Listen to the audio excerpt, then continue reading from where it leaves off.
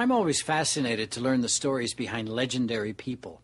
How did the great thinkers, leaders, and artists of history become who they were? Inevitably, I discover they didn't make it on their own. There was always someone behind them, supporting them, offering encouragement when they needed it most. But we forget about the ones who helped along the way. So it's nice sometimes to get a little reminder.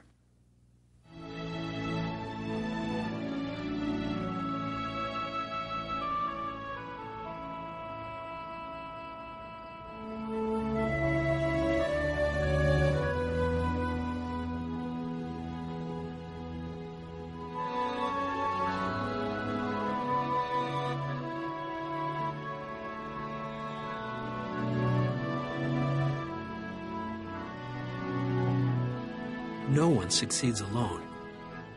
Everyone needs the support and faith of at least one person in his life. In the late 1840s, Nathaniel Hawthorne, in dire financial straits, took a position as surveyor of a custom house. But the demands of his new job and young family required all of his time.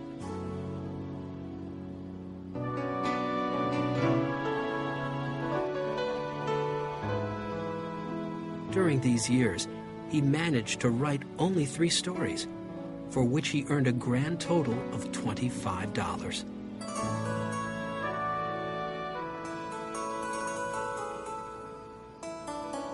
Then, in June of 1849, Nathaniel lost his politically appointed job when a new administration was elected in Washington. In despair, Nathaniel returned home to break the terrible news to his wife, Sophia.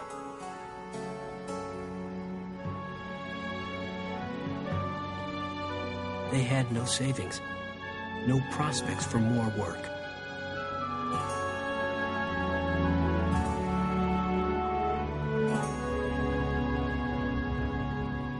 But Nathaniel was caught by surprise when his wife exclaimed, "Now you have the time to write your book." "And what shall we live on while I am writing it?" he replied.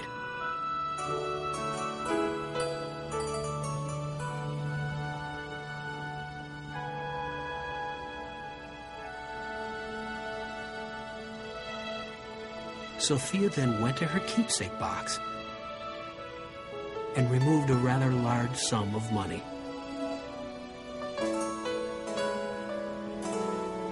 She told him, "I have always believed in my heart that someday you would write a masterpiece, if only you had the opportunity.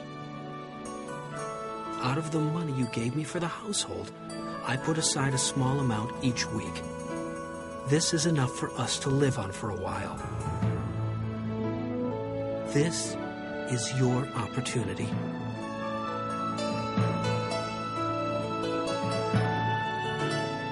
I believed in you when we met, and I believe in you now. Soon after, Nathaniel Hawthorne began work on a novel. 5 months later, with Sophia's savings, love, and encouragement, the book was completed. That book was titled The Scarlet Letter.